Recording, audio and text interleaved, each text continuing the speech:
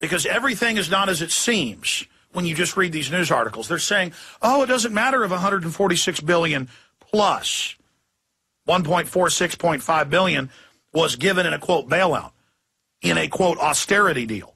They cut your pensions, they cut your benefits, they cut basic services like filling potholes in police and ambulances, and they raise the taxes to pay the money to the 6 to 10, depending on how you break them down, global mega parasite banks.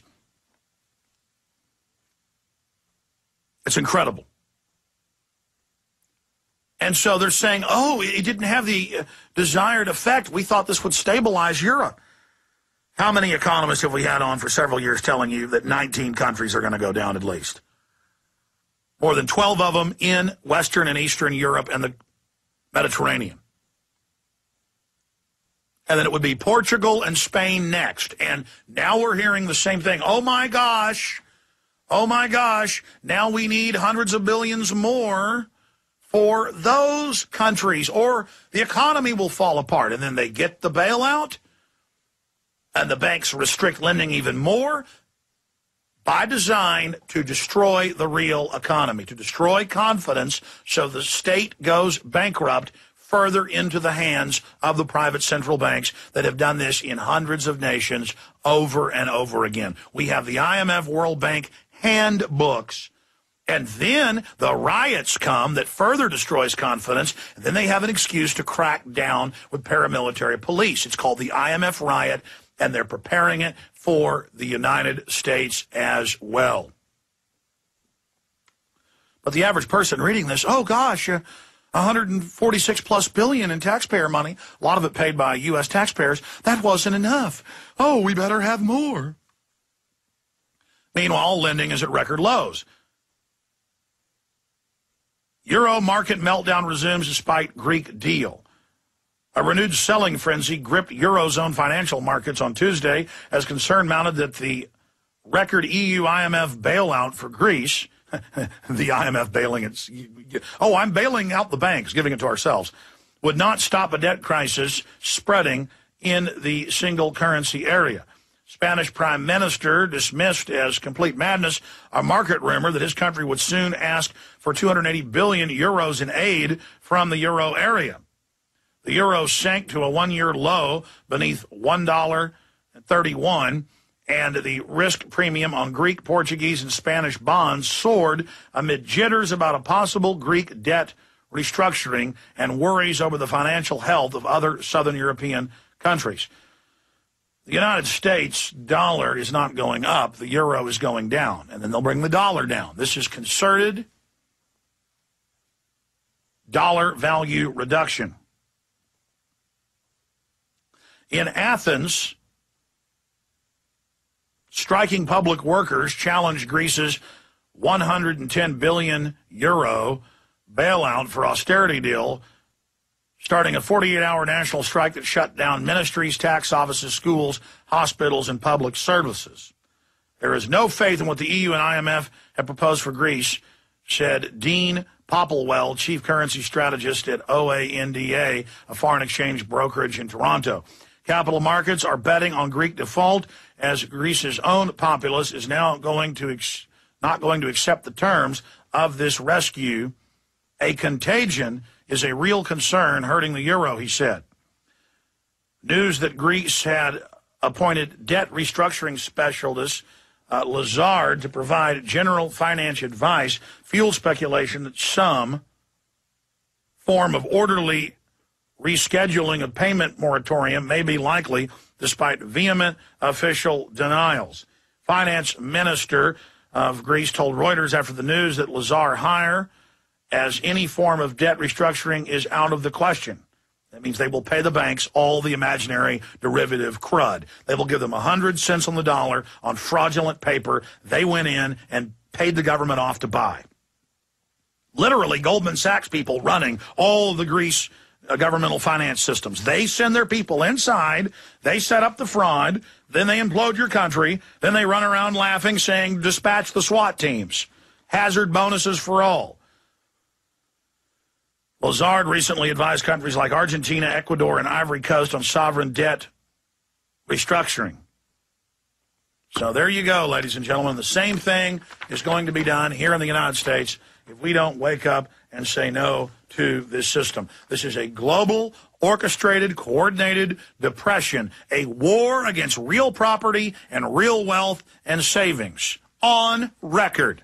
This is a financial war backed up with military force that you paid for with tax money. They don't want a free market. They don't want jobs. They don't want nice cars and swimming pools. They don't want your bellies full. They don't want you doing well. They want you bankrupt, and they're going to get it done if they have their way. Greek state workers escalate protest at budget cuts.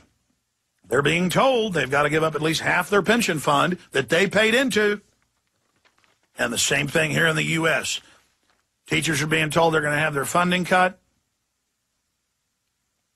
Private pension funds are being told they've got to give their money to, quote, failed banks. And here's CNN money. CNN money. More than 80% of school districts to cut jobs nationwide. And you're like, good. You know, shut down these screwed up public schools. The government set this whole thing up. Just like they set the nation up to fail, they set education up to fail. And now they're going to come in with their corporate schools with government funding, run by the Bill and Melinda Gates Foundation, where they're going to tell you what you're going to be when you grow up. What have they been promoting nationally? Testing your DNA. And the government will tell you what your DNA means, and then they will tell you what you can get scholarships for. You know, at first it'll be, well, you just can't get scholarships, or we won't let you in, or we won't let you have this job if you don't agree to this, sign this contract. It's like you sign a contract with the military. And then they'll phase it in, as China's doing, where they're going to decide what you do from birth. They're going to decide if you can have a kid or not. They're going to test the parent's DNA and say, oh, this looks like you're too aggressive. You're anti-government. I mean, that's actually being stated. Here's another one. This is out of Gallup poll. Federal government outpaces private sectors in job creation. The federal government is creating more jobs for the first time in U.S. history than the private sector. In every government jobs that's created, every government job that is produced takes 2.3 private sector jobs. That's a global average. Oh, boy, that is really horrible. I mean, they are taking over. And they've got a horde of people that work for them and a horde of people on welfare. And they're saying, we're a democracy. 51% are on the government trough, on the government mammary gland. And we're going to basically enslave the rest of you. You work for us now. We have guns. We're the government. We know who you are, Tom. We know where you live. Nice house, Tom. Nice car, Tom. What's not nice is you've gone bankrupt and can't pay your taxes. So we're going to take your house, Tom. Get out, Tom. We've got an armored vehicle 5 miles away. It's rolling towards you. You're going to be homeless, Tom. You don't like it, Tom? Here come your public servants, Tom. And as more government people lose their jobs in select areas, that makes the other ones just serve Big Brother even more. At least I got mine. See, they've deindustrialized us. They've shut down our farming belts. They've made us totally dependent. And now the real social engineering is going to crank up. Oh, it's going to get real fun to watch America get butchered and the globalists just rolling around in our entrails, our political entrails, our societal entrails. Here's another one, L.A. Times. Plunge in state revenue dashes hopes of any easy budget fix. It says, despite the fact that taxes have been raised across the board, less money's coming in. Government knows that. Kennedy cut income tax by 50%. Tax revenues more than doubled within 1 year. Cut taxes, revenue doubles. They don't want the revenue to double. They want carbon taxes. They want VAT financial taxes. They want to harass all businesses and factories and shut down coal plants.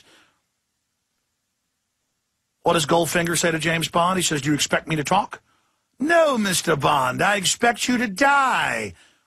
Do you expect to get the economy going? No, we expect to smother the great engine of the Republic. We've been trying as best we can to wreck it, and so we can take it over and re-engineer it. You'll serve us like Nigerians and Argentines. You'll learn to be poor in the street. You'll learn about troops on street corners.